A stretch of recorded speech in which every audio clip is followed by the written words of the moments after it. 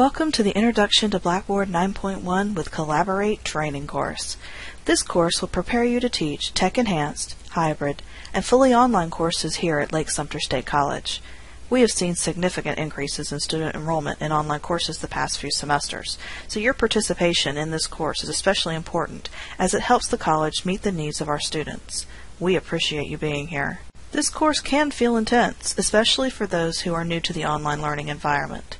This course does require a significant time commitment, around 3 hours per week for the next 7 weeks. Weeks 1 and 7 require the largest time commitment. In these weeks, expect to spend 6 hours or more on your coursework. This course has 4 main parts: the orientation unit, which you are completing right now; a setup phase, which you will complete either in person or fully online, depending on your preference; a synchronous online meeting where you will learn to use our Collaborate web conferencing tool; and asynchronous weekly assignments where you will read and watch tutorials about the Blackboard learning environment, participate in discussions and peer reviews, and complete assignments that will lead you through building the first week of your brand new online or hybrid course. This may sound complicated, but don't worry. We've outlined the entire process in your course syllabus, which is located in the menu on the left under the link that says Syllabus and Policies. At the end of the syllabus, you will find a course calendar that shows due dates, meeting dates, and other important information. Our best students print this calendar and use it to ensure all course requirements are met. Pay close attention to due dates. Meeting deadlines is vital to your successful completion of this course. Navigating this course is easy, thanks to the principles of predictable instructional design. Predictable design starts with the course menu, located on your left. The first link in the menu is your course homepage. This is the first thing you will see when you log into this course. Information about your instructors and the course appear on this page, as well as a direct link to the current week's content. In the course content link, you will find your weekly assignments. Each week has an overview, which contains the weekly objectives, an assignments list, lectures and resources folder, discussions folder, and submit assignments folder. Make sure you complete everything on the assignments list each week. This is how you ensure you have completed all of the weekly requirements.